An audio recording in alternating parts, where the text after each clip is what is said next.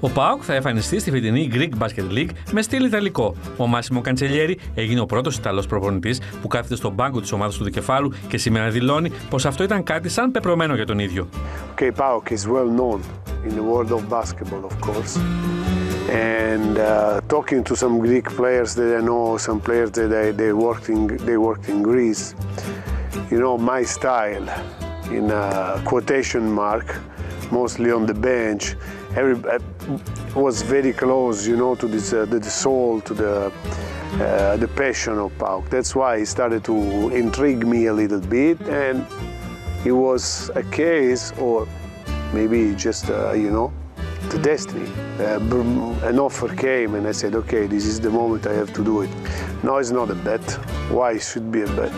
It's a team that I wanted to coach and I wanted to do this experience. So however it goes, it will be a wonderful experience. I will try to help and I will ask them to help me.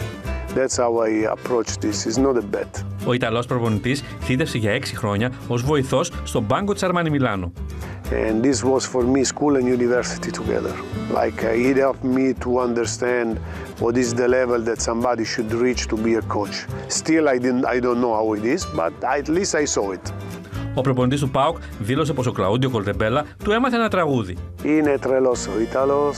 That's what Claudio told me. You go there, they would sing this. He's an icon in Italy.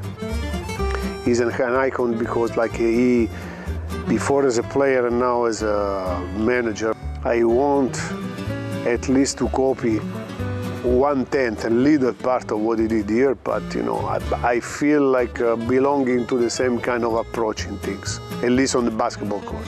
Ο Καντσελιέρι γνωρίζει άλλους 2 Ιταλούς που πέρασαν από την πόλη της Θεσσαλονίκης, τον Ατρέα Ματσόν και τον Μάριο Μπόνι. Yes, I know very well. Very good coach, another coach of high level in Italy. I knew he was here. They had also Mario Boni in Aris. Ο προπονητής του ΠΑΟΚ αφιέρωσε στη νέα του ομάδα ένα τραγούδι των Foo Fighters. There is a song that is called Best of You. And I think we have to keep it in mind, you know, every time we play.